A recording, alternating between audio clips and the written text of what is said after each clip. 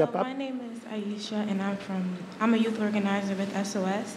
And my question is, why does society turn away from the youth but then shame them when they do something that land them in prison?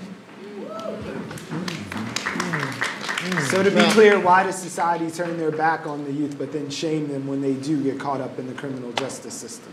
Thank you. And I think it's because society stopped seeing our young people as young people. And that's a real problem. I mean, you know, the reality for me, right?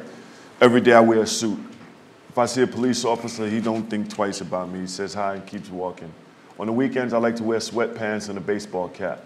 When I wear my sweatpants and a baseball cap, I go into a store, they follow me. The police see me, they slow down. That's the reality, right? When the color of our skin and who we are and where we come from, people see that and assign certain characteristics about who we are. And unfortunately, the way society is seeing our young people, they're seeing our young people as predators and not young people to be valued and to be supported. Sophia, you said hypocrisy. Yes, it is hypocrisy. Because there's nobody in here that hasn't been a teenager. That's right. Who hasn't done dumb stuff.